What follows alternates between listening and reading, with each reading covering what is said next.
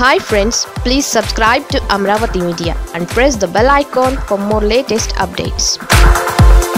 YCP శాశ్వత కంచుకోటగా Rayalaseema Jagan plan ఇదే.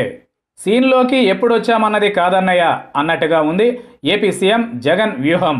ఆయన వేస్తున్న అడుగులు వచ్చే ఎన్నికల నాటికి ప్రధాన ప్రతిపక్షాలకు నిలువ నీడ లేకుండా చేస్తుందనే వ్యాఖ్యలు వినిపిస్తున్నాయి. ఇప్పటికే ఈ ఏడాది జరిగిన ఎన్నికల్లో కొన్ని జిల్లాలను ఆయన క్లీన్ స్వీప్ చేశారు. ముఖ్యంగా తన సొంత జిల్లా కడపలో మొత్తం తుడిచిపెట్టేశారు.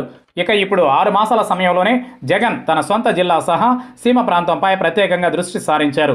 సీమలోని 4 జిల్లాల్లో ఈ ఏడాది జరిగిన ఎన్నికల్లో ఒక్క అనంతపురంలో టీడీపీ ఒకంత పరువు దక్కేలా 2 సీట్లు వచ్చాయి. మిగిలిన 3 జిల్లాల్లో వైసీపీ జోరు భారీగా సాగింది. అయితే మరి ఎంత అభిమానం చూపించిన సీమ ప్రజలకు ఏదైనా చేయాలనే సంకల్పం సహజంగానే జగన్లో ఉంది.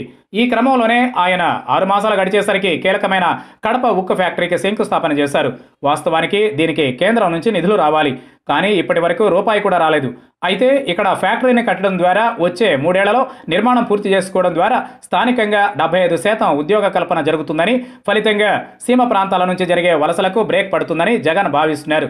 అదే సమయంలో సీమకు సాగునీటిని అందించేందుకు కూడా గోదావరి జలాలను పట్టిసీమ ద్వారా అందించాలనే కీలక నిర్ణయాన్ని జగన్ తీసుకున్నారని అంటున్నారు. అదేవిధంగా ఇప్పటికే 450 కోట్లతో సీమ రహదారులకు కీలక ప్రణాళిక సిద్ధం చేసుకున్నారు. ఇక రాజకీయంగా కూడా కీలక నాయకులకు పదవులు ఇచ్చారు. మైనారిటీ సహా అన్ని వర్గాలకు ప్రాధాన్యం పెంచారు.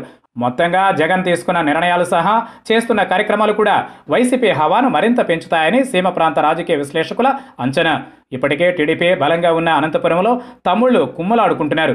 కడపలో జంపింగ్లు కొనసాగుతున్నాయి. ఈ పరిణామాలతో టీడీపీ కుదేలవడం, వైసీపీ మరింత పుంజుకోవడం ఖాయమనే వాదనకు బలం చేకూరుతోంది.